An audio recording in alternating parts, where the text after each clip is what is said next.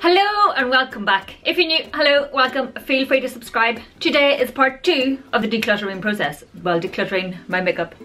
I'm tapping the drawers behind me, that's where my makeup lives. So today is about the lipsticks or lip products and foundation slash base products. So that includes concealers and all that kind of jazz.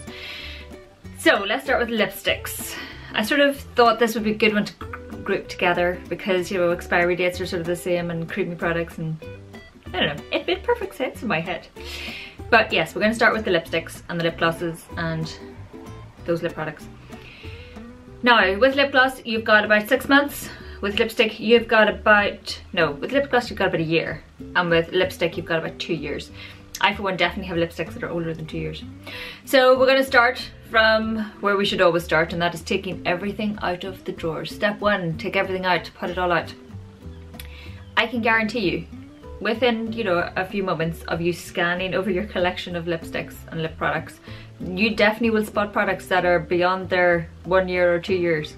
I know for a fact, I know which lip products I have that are beyond their best. However, I will keep lip products if the smell is okay and there's no, the consistency of the product hasn't changed. So if it's still fine, I'm generally happy, and as long as it's still applying in the same fashion. So if it looks good, it feels good on the lips, it doesn't smell funny, it doesn't cause any irritation, that product should generally still be okay. I'm testing out some of the products that are slightly older at the minute, like this lip product, this one of the Apocalypse, and it's definitely coming up to being past its best. But it's fine, it applied really well and it's staying there and it looks good, so I'm happy. So have a good look at your products, which ones are definitely past their best, and if you have concerns about anything, as with anything, swatch it, test it out, find out. So get rid of the stuff immediately that is out of date. I definitely found some lip glosses that had congealed on one side and all sorts of nasty business, so they have been binned, they're gone. I then got to swatching with everything that was left, not just the odd wee bits that I'm interested in. No, I swatched it all. And I'm really delighted to say that I only found 1 or 2 dupes. I didn't find loads of copies. I'm pretty good with my lipsticks. I know what colours I have, which I don't have. In the last year, I've actually started to underbuy lip products because I think I already own it, and then I get home and I don't own it. So that's also a problem. But I'm generally pretty good at knowing what I have in my stash and not duplicating the lipstick. I did pick out a few lip products that I didn't really enjoy the finish of anymore, or I don't think it suited me particularly well, or I had nudes that I kept thinking I would always wear them, but they don't suit me. They don't do anything for me, so I would just get rid of them. I do have quite a few nudes that do work well for me. They're more pinky toned and a wee bit like that, and they suit my face really well. I also have loads of vibrant colours. I also have quite a collection of red lipsticks. Who knew? So swatched them all. And I did get rid of a handful of products, mostly things that had gone funny or that just didn't suit me anymore, or that never really suited me but I'd convinced myself otherwise. So that was quite satisfactory. I checked the dates, or I took everything out of the drawer, checked the dates, swatched my entire arm. I was definitely stained from the lipstick swatches, the lip product swatches, and anything that was like the 2 dupes that I had, I got rid of the other one, so I would keep one and get rid of the other one, keep my favourite, get rid of that one. So get rid of your dupes and get rid of anything that, you know, you keep for possibly wearing and you haven't worn it in the last few months. You're not going to wear it. If there's still life in the product, sanitize it where possible. Like with liquid lipsticks, etc., you can't really do that, but with normal lipsticks you can sanitize them and you can give them to somebody else. So get on and do that with your lipsticks. I'm really pleased with my lipstick stash now that I've culled it right down. Everything fits in levelly in the little boxes that I have. Before there was a nice pile high. Now there's like, it's nice and level. Everything fits. It's really very satisfying. So a lot of that. I got rid of some products as well that I kept and the consistency was funny even when I bought it. Sexy Mother Pucker. I really liked the look of that on my lips and stuff, but I think the stickiness was too much for me, and the hair in the face and stuff like that wasn't the biggest fan. So get rid of things that you're not really the biggest fan of and you keep just because you want to keep them. Have a good clear out. So first couple of points covered initially. Take it out, check your sell-by, and swatch everything, test it all out and get rid of anything that's funny or duplicated or anything like that. So that was lips done, really rather cathartic, getting rid of all that and swatching everything. I haven't swatched everything in ages. It was so nice to do that to my lip products and see what I had and remember some absolute gems. Now we're on to foundation. I find foundation and my foundation slash base drawer harder to clean up because I'm like, they last forever. It's fine. They really don't. Most foundations last a year, if you're lucky. So yeah, that required some thought. I went in and had a good old nose and took everything out, as you do, and discovered there are products that I had kept that I really just didn't enjoy. Like the Benefit BB cream, whatever it was called. I kept that and it would work once, it would work well for me once or twice, I think. And then any other time it just never sat right. It sunk into my pores or it looked really obvious on my face.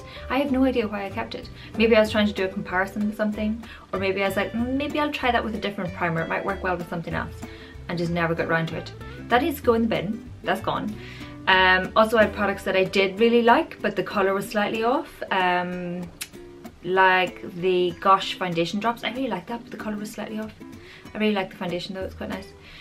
And I also had to get rid of like my MAC face and body. I had all these bottles from whenever I was doing some makeup artist stuff and I was working on other people, and I would need the various shades so I can mix and match to get the right shade range. I have loads of them I just had to get rid of. I showed you one, I had a few more I had to get rid of because I've not used them in ages, and they're now at their best basically. They should be gone.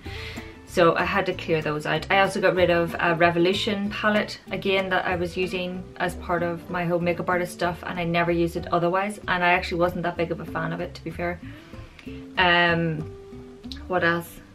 I got rid of powders that didn't work for me, like setting powders that I kept for unknown reasons that I was like, I'll finish that off one day. No, I'm not going to. I don't particularly enjoy it, and I know I've really worked really hard to get it down to pan, but I don't enjoy it. Why am I using it? That needs to go. So got rid of some of that stuff, got rid of eyebrow products that didn't work for me, and everything that lives in that drawer. We have concealers, primers, got rid of some eyebrow or eyelid primers that I'd used up or was not going to use. What else? Setting powders, eyebrow stuff. I got rid of stuff that just didn't work anymore. So you have to be sensible and you have to apply a bit of common sense. Are you keeping things that are almost right, but then when you do wear them, that you're not entirely confident in it and it looks a bit funny, so you feel a bit odd when you're wearing it. Like wearing the wrong eyebrow colour. I can be really annoyed about that in an entire day, just because I'll be like, my eyebrows look funny. And it'll be on my head the entire day.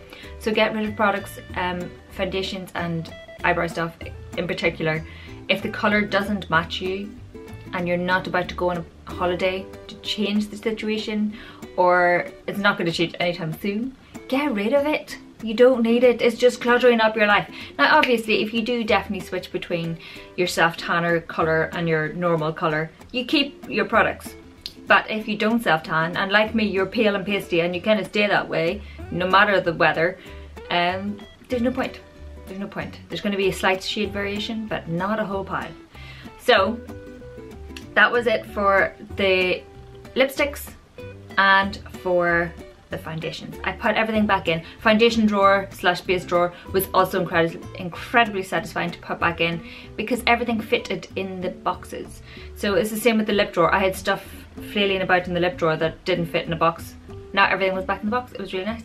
And everything was back in my foundation box. That was really nice. I reorganized it a bit so it worked a bit better, and I'm a lot happier with it. I am a lot happier.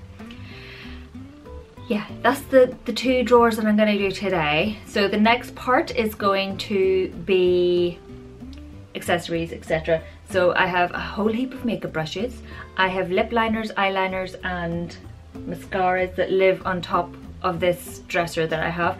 I also have a box of nail polish. The box is about this big, but that way, I bet that too. I have a lot of nail polish, so I need to sort those out too. So that'll be in the next part. If you have any questions, let me know down below. If you're decluttering, let me know down below. I loved seeing the messages from people saying, this has inspired me to declutter. Do it, people. It makes you feel wonderful. It's really cathartic and it feels absolutely amazing to be like, I know what I have, I know what makeup I have. I'm gonna do something different with my face. Yep.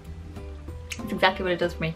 Anyway, I'm gonna shoot away on. Thanks a million for watching. Please like, please subscribe, please tell all your friends, and I will see you in the next video.